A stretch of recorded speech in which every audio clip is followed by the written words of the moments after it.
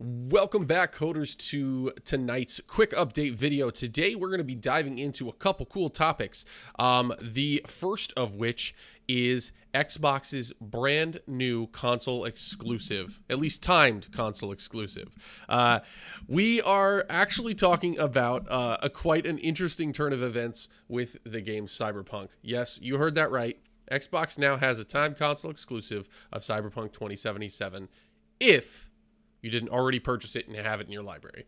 They have PlayStation actually, with a dispute with CDPR, requesting people to go to Sony directly and ask for refunds. They have actually gone ahead and taken the drastic measure of delisting it from the store. I don't blame Sony for this move at all. I actually think CDPR's reaction to this kind of debacle has been mishandled, to say the kindest version of that.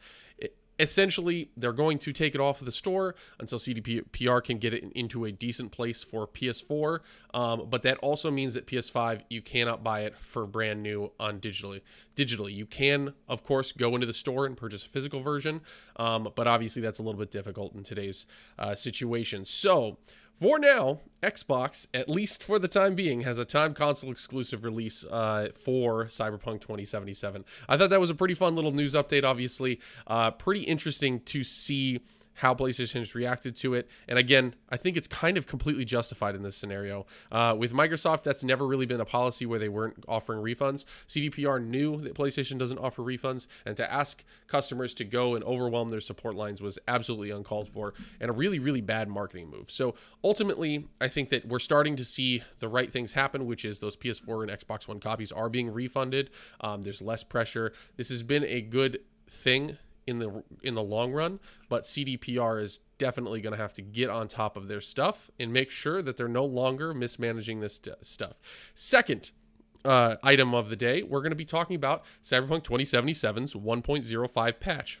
Now, as you can see on my screen over here, I have the hotfix over here. This is one of the many patches that they talked about. I believe it's the second major patch after the day one patch. So there were two hotfixes so far that have come out, 1.04, which did improve things a lot. Although primarily, I believe it improved some of the minor bugs that were on the Xbox Series X.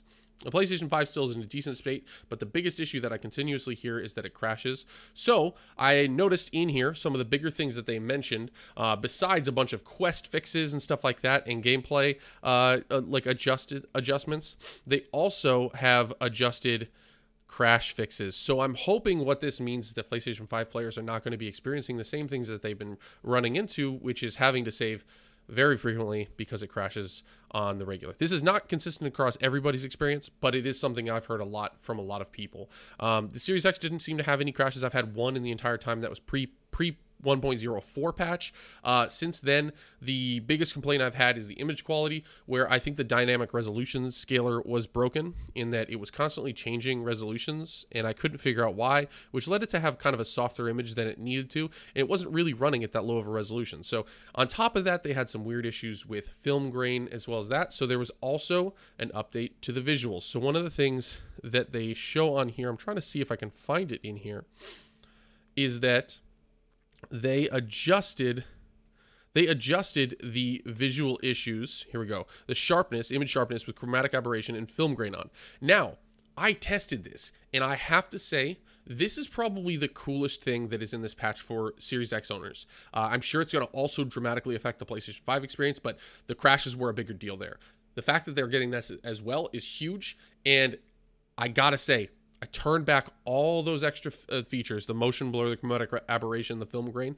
These were two of the biggest heavy hitters of adding an additional blur to the screen when you're running on that performance mode. Now, this wasn't as big of an issue when you had that quality mode on Xbox Series X because you could go up to there, but you had to drop it to 30 FPS. Now, you can kind of get the best of both worlds. It's still lower resolution, it's still dynamic resolution, but the resolution scaler isn't broken anymore. It's not constantly switching. You're not seeing a little bit of blur from that. You're also not seeing any blur from the chromatic aberration film grain, and to my eye, it looks better with at least film grain on now, and motion blur obviously is going to help smooth out the image even further for any frame rate drops that might crop up just rarely here and there. I will also say that the performance seemed more steady in my limited testing. I played for about 30 minutes just to kind of get a feel, drove around the town, got into some firefights. Everything felt better, looked better, and played better. So I will say, I think this is a pretty decent update. It's not like groundbreaking. It's not changing it into a completely different game, but I do think it gets it into the right direction. So I think I would recommend getting this updated as quickly as possible if you want to play it on the Series X or the PlayStation 5. It's going to dramatically alter your experience. On PC, I think only the crash fixes and random things like that are going to be a major issue changer there, because as far as I know, that's been running really, really well on PC.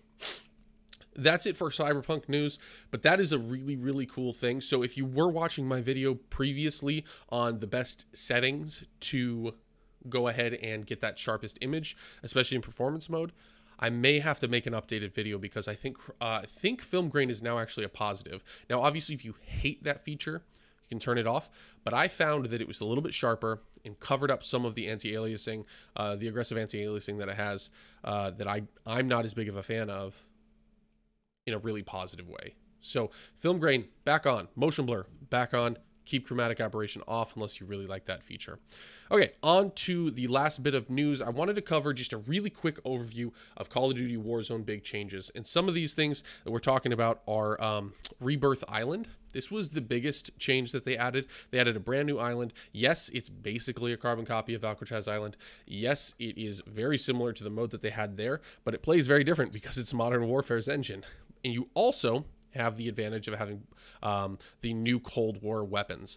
I'm really liking some of these new weapons. I think they might be a little broken in Modern Warfare, but we're going to find out that as we play more. We already got a win, and I have to say, it's a ton of fun. 45 players dropping into a very small island, getting loot. The zone is changing. Lots of ability or like precision airstrikes and stuff like that. Just really, really good stuff.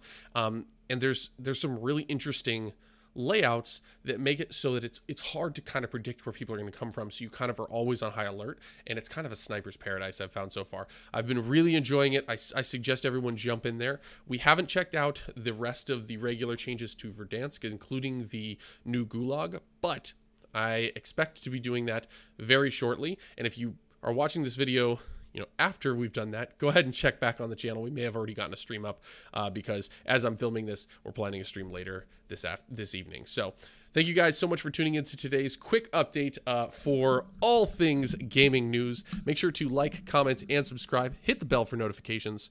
And as always, stay classy, coders.